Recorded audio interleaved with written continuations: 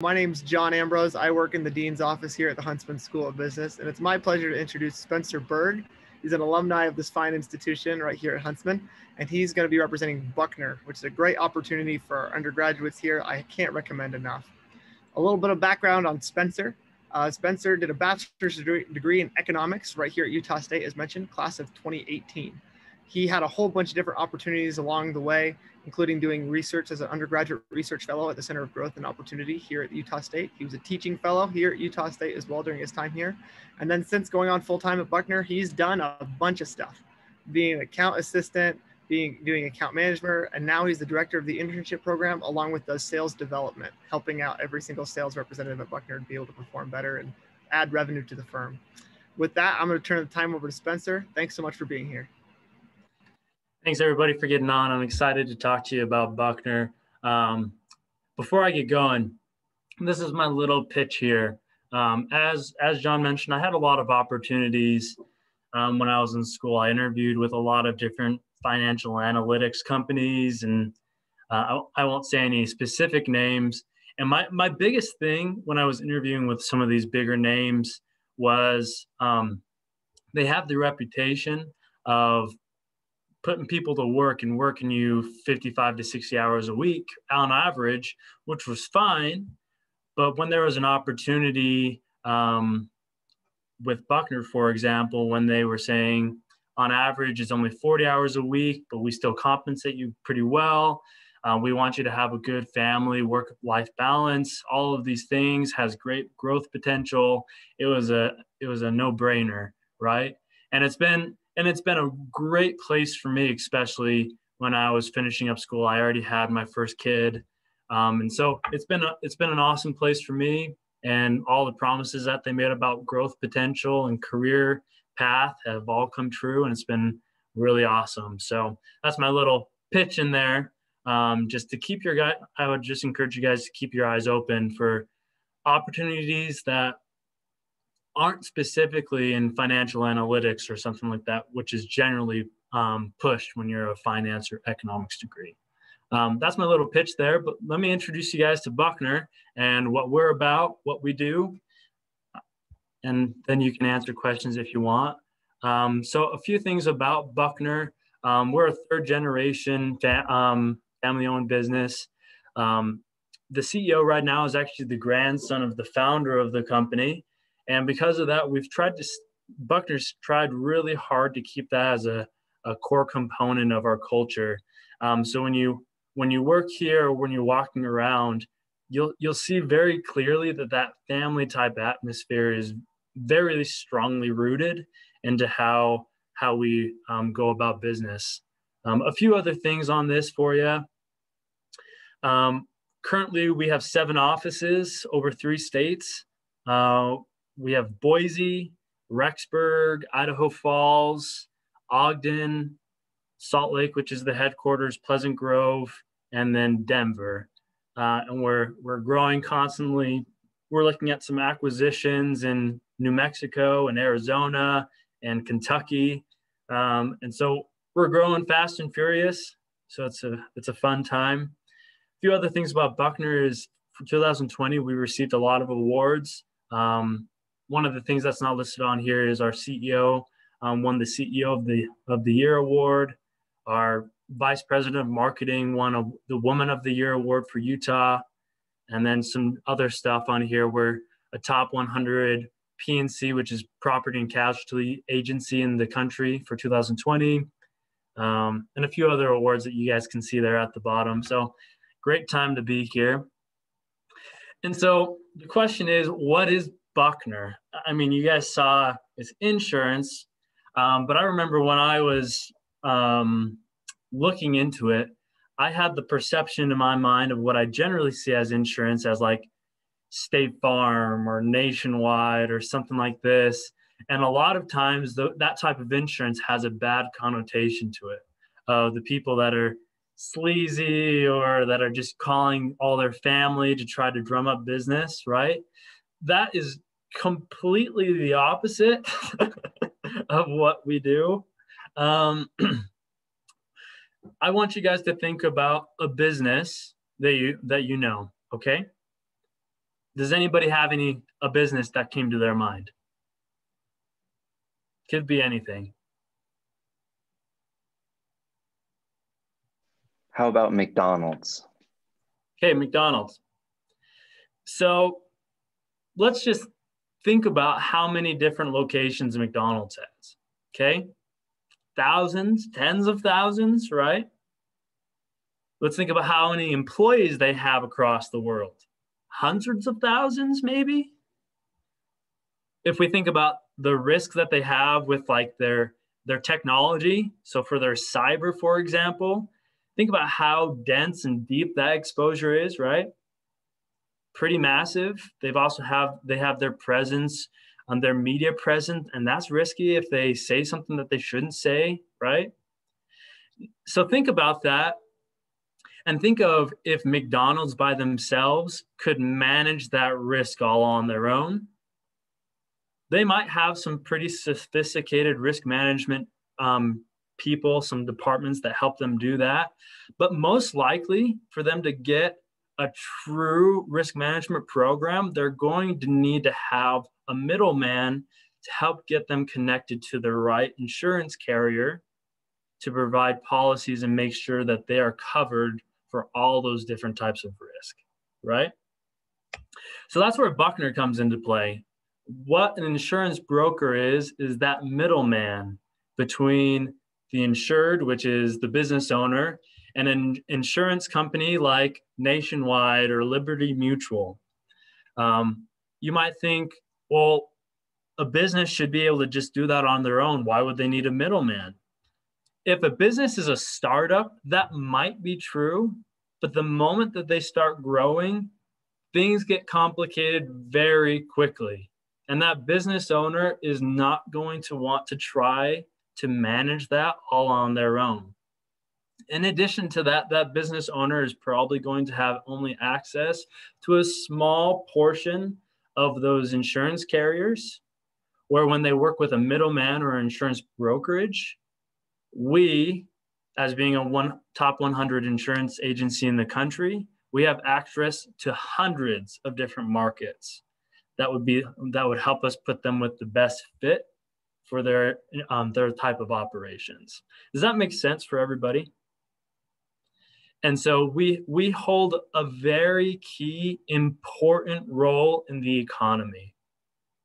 Okay, and this is where this is my pitch about insurance, and there's another slide about this. This career has been incredibly generous for me, and it's also incredibly stable. I am at basically zero risk for losing my job, even with a huge economic downturn that we're having with COVID. I never had to worry even a second about losing my job. And it's because every single business is required by law to have insurance on their properties, for their employees. And so I am not at risk of losing my job. And that's a great place to be, let me tell you. So that's my little pitch there. But that is what an insurance brokerage is that middleman, okay?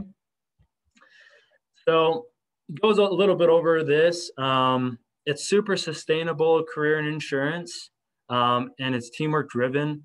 This is very different than what you imagine in personal lines insurance, like your personal auto, like the Geico and all of that. When you're working for these multi-million-dollar companies, for example, you really have to work as a team, and it's very complex, okay? And so with that, it's also not boring.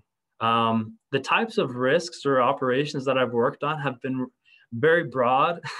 And so for an example, one of my clients, they're a potato manufacturer out of Idaho, or in essence, a potato manufacturer where they take potatoes and take the potato starch and they turn it into a biodegradable plastic that's then used to make biodegradable bags. And this account, they currently just went under contract about a year ago with China and Japan to make 80% of the plastics for those countries that are putting in government mandates for 80% of their plastics to be biodegradable by the year 2022. I don't think that sounds very boring. I don't know about you. That has been really cool for me to be involved in these type of companies that are very interesting and complex, right? And to be a very important key component to running their business, where they could not run it without us, right? So that's been really cool. And insurance is everywhere. It's the backbone of the economy. Like I said, without insurance, there would be no economy. Okay. There would be no buildings being built. You can't build a building without having a builder's risk policy in place. You wouldn't be able to have a job, right, without insurance, because by law, you have to have protection for if you get injured. Insurance is everywhere. It's the backbone of the economy. So once again, really great career to be in. So a little bit about more of what we do. So we do commercial lines, which is what I was talking about, the businesses and what they need. We have a department that does employee benefits. And so when you start at a company and they tell you their benefits plan, we have a department that helps companies put those together. And then we also have the private client group. This is different than what you would imagine for like Geico, where Geico, you usually go there if you have one car and you just need some cheap insurance just to keep the police off you, right? The private client group is more for the high net wealth individuals. Once again, once they start gaining more assets under them, they can't, it doesn't make sense for them to take the time to manage that on their own. So they hire somebody else to help them take care of that. Okay. Do we have any questions so far? Okay, I'll just keep going. So typical roles in an agency, there's three. We have accounting and marketing and HR and that kind of stuff, but it's pretty small. We only have a couple of people within those departments, where the main roles are a client advisor, which is kind of our sales role. And that's what I'm over, is the training and development for all of the sales guys in our company. We have account managers, which are the people that help with the processing and helping take care of accounts once they are clients. And then we have an account assistant, which is kind of the entry-level position that is kind of the assistant to the account manager for helping process some of the requests. Any questions there before I move on?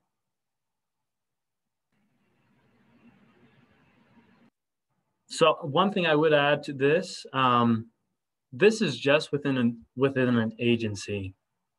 Now, insurance carriers is a different story. Insurance carriers have very complex organizations, okay? Very complex departments. They have data analytics, they have loss control, they have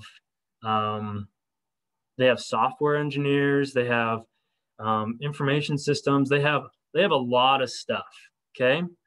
So this is just an agency, but as an industry in whole, there is unlimited options of what you could do for a career. And I say this because during our internship program last year, one of the carriers that we worked with said this to the interns is, there is a career path for any personality type within insurance. And on average, insurance pays higher salaries than most industries. And so it's a no-brainer to try to get into a career path in insurance where you get paid better, and it's specifically suited to your personality traits. I had a question, Spencer. You mentioned how the account assistant is that entry-level role.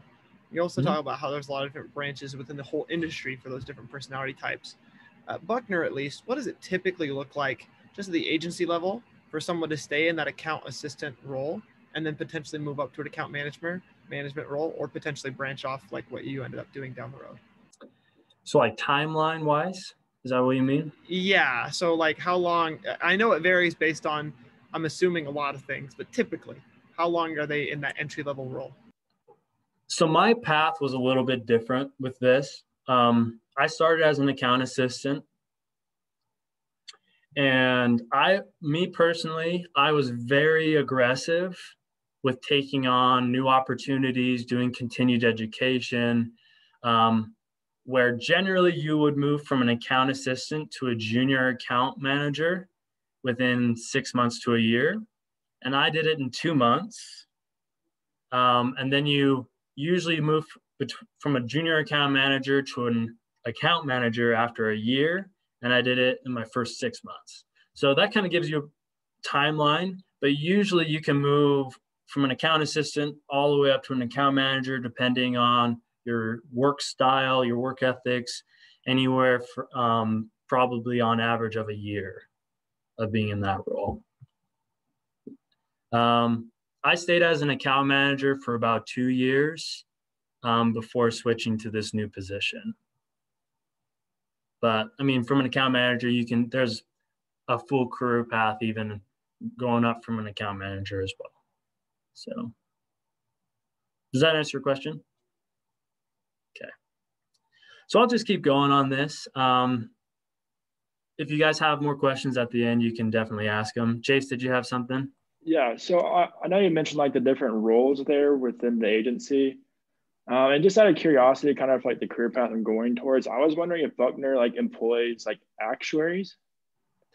So that is a great question. And yes, but where you're going to see more success if you're wanting to be an actual actuary, that is more on the carrier side.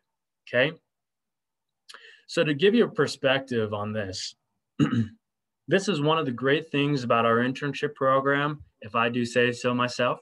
But one of the great things about our program is that every Friday, we go and spend time with different industry partners. And what happened with that, it was funny, after the internship program ended a few months ago, one of our insurance carriers reached out to me and said, hey, we are creating a data analytics department in our company, and we really liked your interns. Do you suggest any interns for us to try to hire? Our salary is around, on average, is going to be $60,000 starting for this entry-level position. My response was, yes, I have the perfect person. Her background in college was actuarial science. She loves math and statistics. Let me connect you with her. And she just graduated school in May and has an entry-level position starting at $60,000 with a bachelor's degree, right? So my short answer is, within the agency, if you're wanting to do actuarial science or like deep data stuff of trying to calculate rates for different types of risk, specifically for Buckner, that's not something we really do because we rely on the carriers to do that for us. That being said, can we connect you to the right people for a career path in that? Absolutely. Does that answer your question, Chase? Yeah, it makes perfect sense. Thank you. So I'll keep going. If anyone has any questions, feel free to interrupt me. One of the awesome things that I've really tried to take advantage of is Buckner has an open wallet for continued education within the industry. So this doesn't include like you going and getting your MBA or something like that. What we are trying to encourage our employees to do is to be more knowledgeable about the industry. So for me, for example, I have my WCIP, I have my CISR, and I have my CIC. And a CIC is basically a bachelor's degree in insurance. My next one that I'm going to be working on is my CRM, which is a certified risk manager. And that's basically a bachelor's degree in risk management. And then after that, I'll go on and do my CPC, which is basically a master's or PhD level designation, but within insurance. And the awesome thing is, if you're someone like me, where I'm super interested in growing my knowledge and becoming better at my career and excelling myself, Buckner pays for it. You don't have to pay for any of it. And it's an awesome thing. And each of these things, each of these designations that you get propels your career exponentially, to the point where, for example, if I needed to move somewhere, anywhere in the country, I have a job wherever I want to go because they'll see next to my name, I have a CIC, a CISR, a WCIP. I automatically put myself much higher than most of the applicants that they're going to get. So if I ever needed to move, I could do it and have a job, a high paying job, pretty easily. And so it's awesome that Buckner does that and pays for all of it for their employees and gives you a bonus on top of it when you get it. Pretty cool. So a few other things. We're super involved in the community. We do a lot of community events. We call it Buckner Cares. Some of these we've volunteered at like burn camps or cancer runs. A few other ones on here we've done like food bank, or we've done like donations, like Christmas donation boxes for orphans and stuff like that. Pretty cool. As part of the internship program, this is one of the events that we do. Last year we went to a battered women's shelter in Ogden and spent the day cleaning up the women's shelter. We went to Costco and bought a bunch of supplies for them and donated that to them. Really cool stuff. And the cool thing is that we open this up to the employees as saying, hey, if you guys hear about something in the community that we should be involved in, please let us know, and we'll do our best to reach out to them for that. So pretty cool. That's something that I've really appreciated. So this is what I wanted to talk about, our internship program. There's a lot on this slide, but it's because I wanted to give you guys a full view of what the internship program really looks like, okay? So it's a 10-week program. And the point of the internship program is to give you an overview of the entire industry. And so we've kind of done away with interns that only do account management or only do production. We've opened it so that we put you through rotations where you spend some time in every department of the company where you get a feel of what that job is like. You get to work on some projects, you get a job shadow, you get to do all of these things, and you get to experience what it's like to be in that role for a week. And on the flip side, we're also able to look at you and see, hey, this person is really good for this type of role, right? And so it's also a way for us to really get a good grasp of where you would fit in within the company.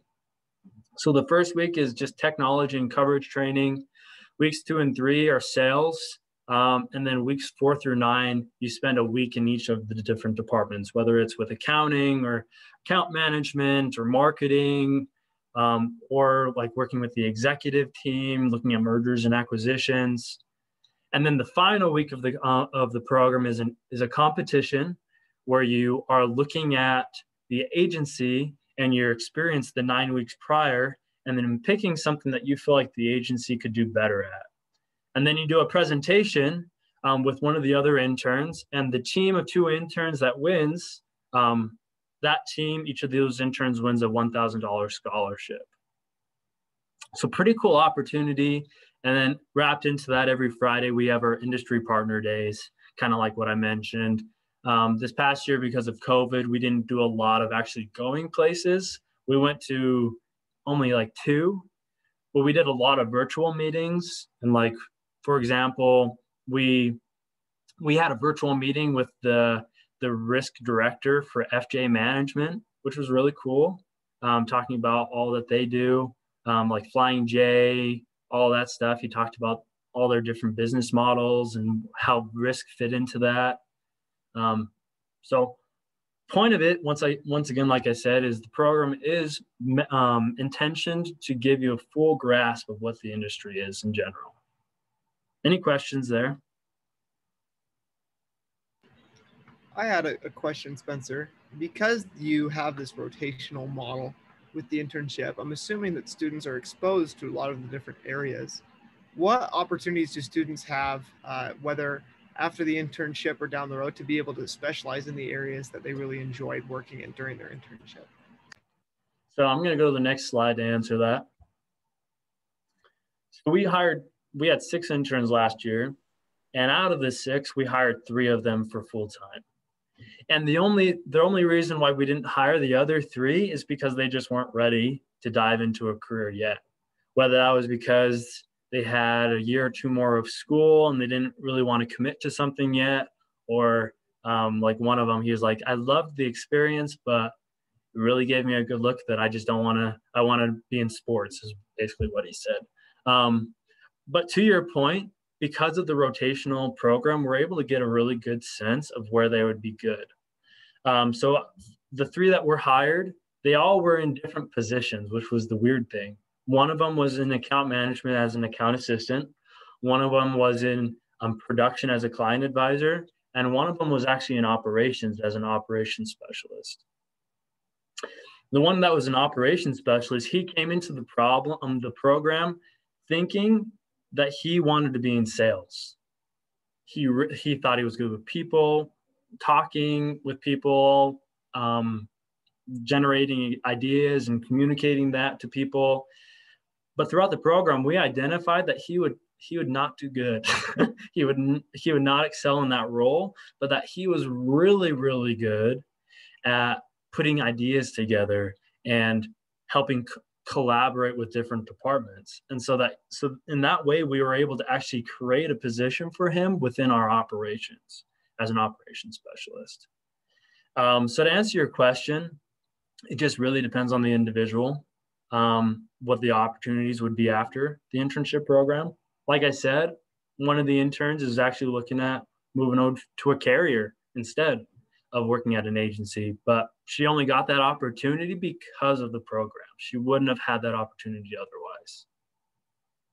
Does that answer your question? Okay. And these are just some fun pictures.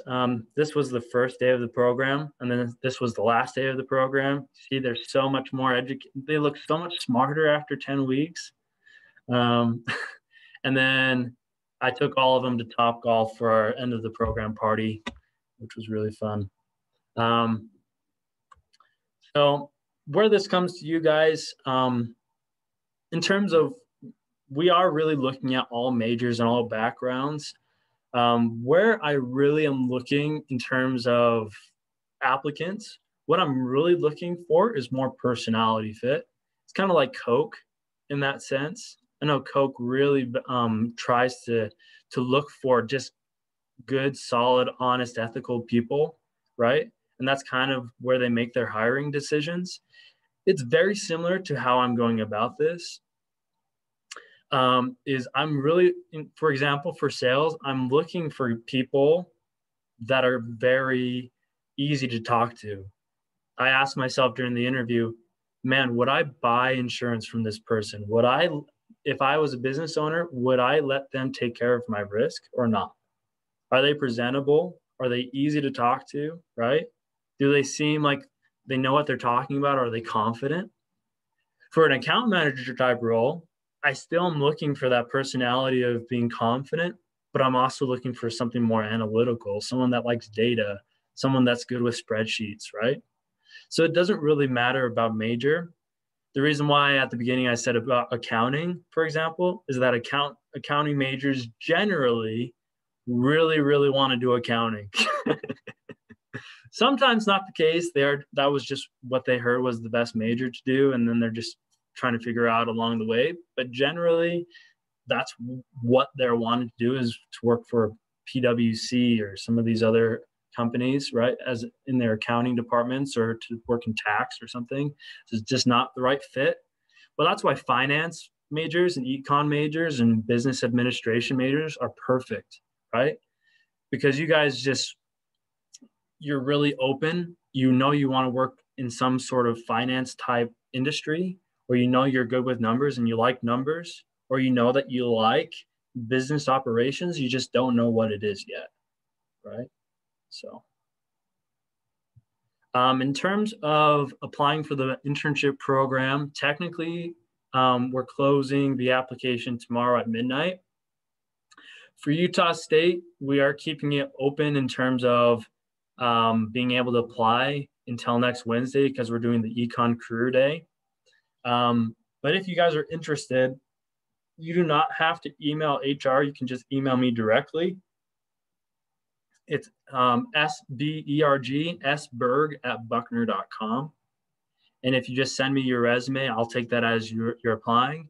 And then I'll just put it into the mix on trying to decide on who I'm going to interview in a couple weeks. So with that, I'm going to open it up to questions. I know I went over a lot of information. So hopefully there's a lot of different questions that you guys have.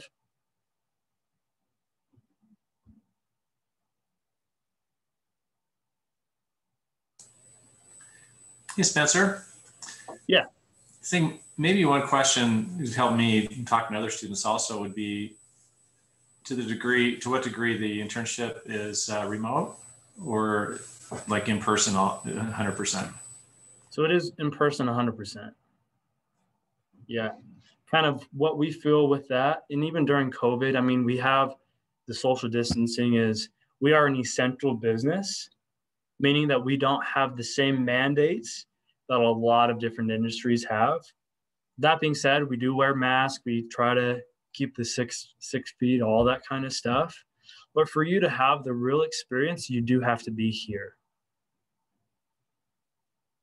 And so, I mean, for example, for Utah State, that is a question that I'm going to be asking in interviews is, okay, you go to school at Utah State, but where are you going to be this summer? Are you going to be in Salt Lake? Right? Because what I don't want is for people to be commuting from Logan to Salt Lake every day, for example. That would be awful. I don't want that for anybody, right? So does that answer your question, Paul? Okay. Any other questions?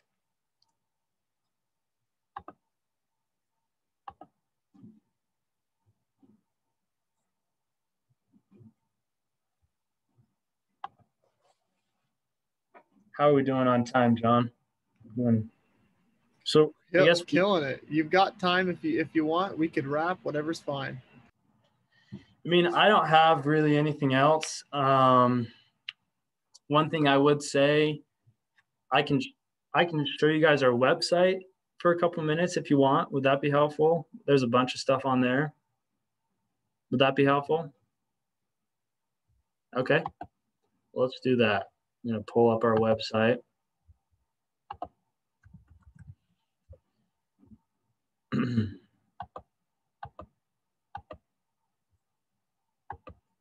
Okay, let me know if you can see this. Yep. So our website has a lot of information about the company. And so if you guys are really thinking about reaching out about the program or about a career or anything like that, I would first start here.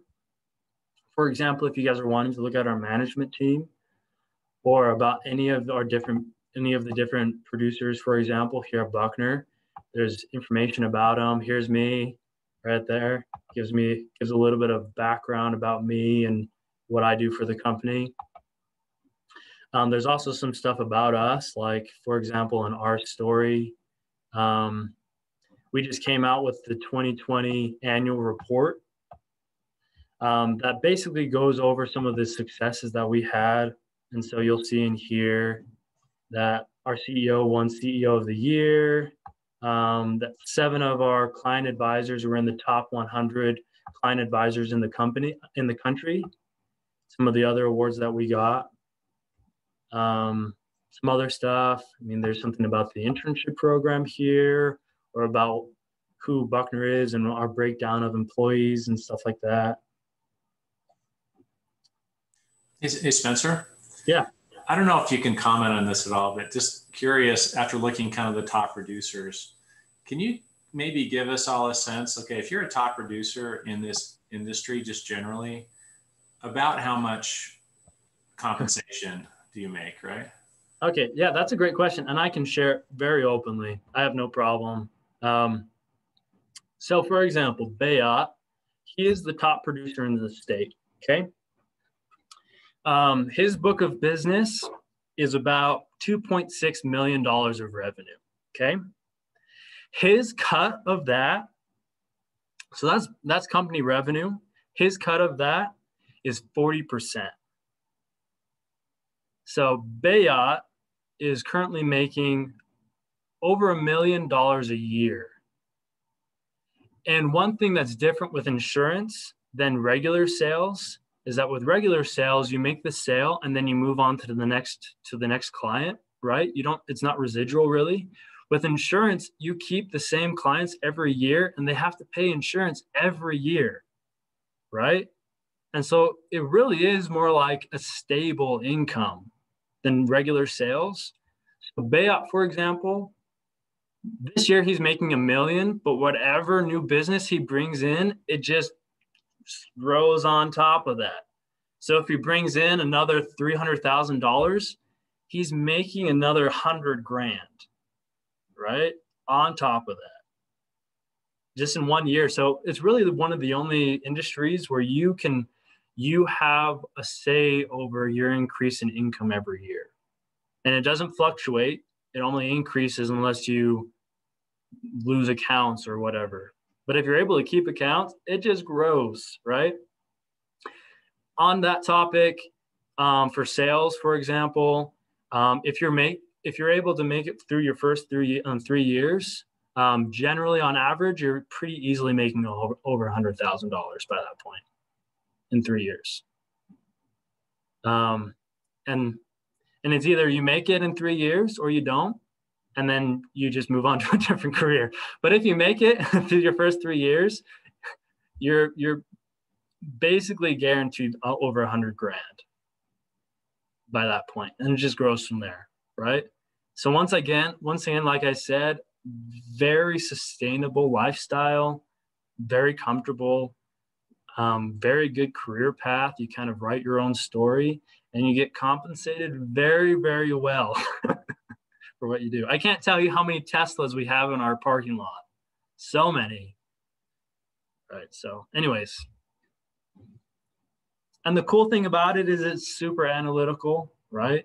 Super strategic. You really have to be creative.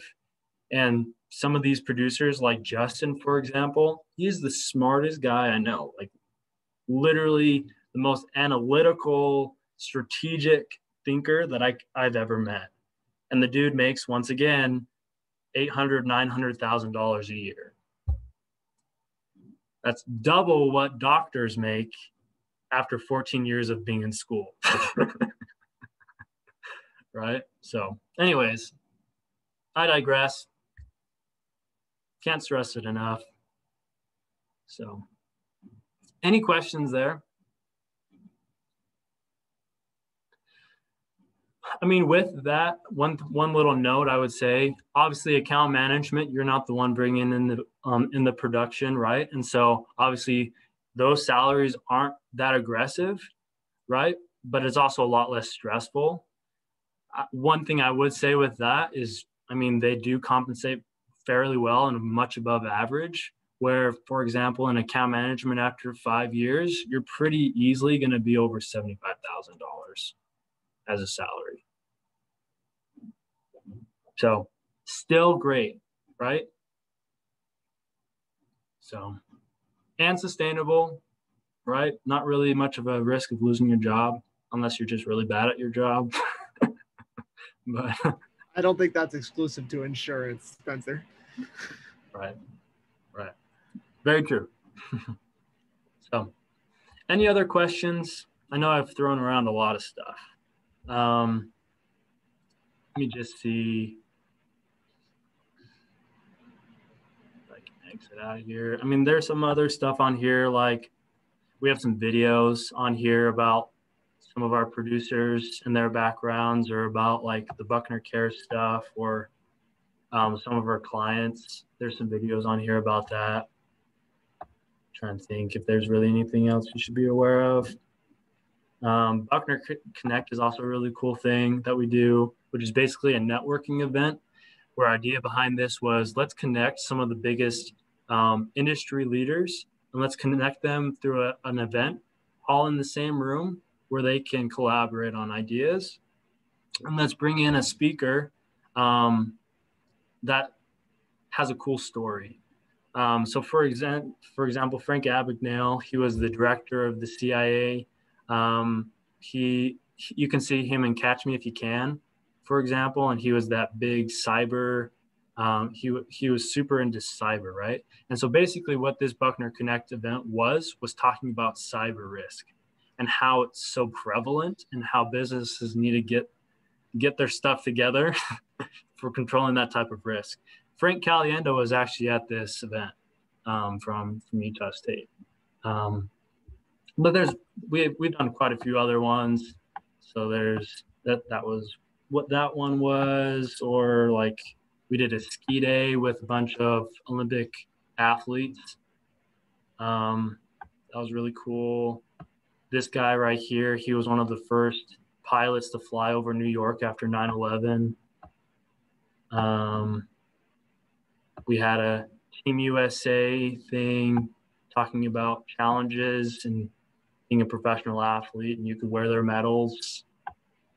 This guy right here, he was the lead engineer for the Challenger for those O-rings. The Challenger was the space shuttle that blew up after launch. And his big thing was to be ethical and to stand up for what you believe, even when no one listens to you, because he told everybody that the O-rings were defective and they didn't listen and they launched anyways, and it blew up, right? So anyways, lots of cool things that you get to be involved with in this type of organization is kind of my point there. So that's all I have. I'm going to ask one more time. Anybody have any questions?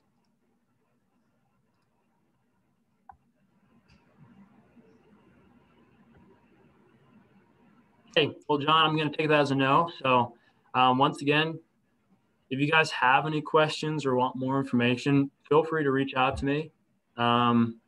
Once again, technically the application closes on Friday or tomorrow at midnight. But for Utah State, because of the Econ Career Day, we are keeping it until next Wednesday. I would not wait until then. I would apply sooner than later if you're wanting to, but. Thank you so much, Spencer. This has been great. Really do appreciate you being reach out and connect with our students. Thanks again. I already put Spencer's email in the chat, so feel free to reach out. Spence, thank you so much. Yep. Thank you, guys. And maybe I'll see a few of you next week.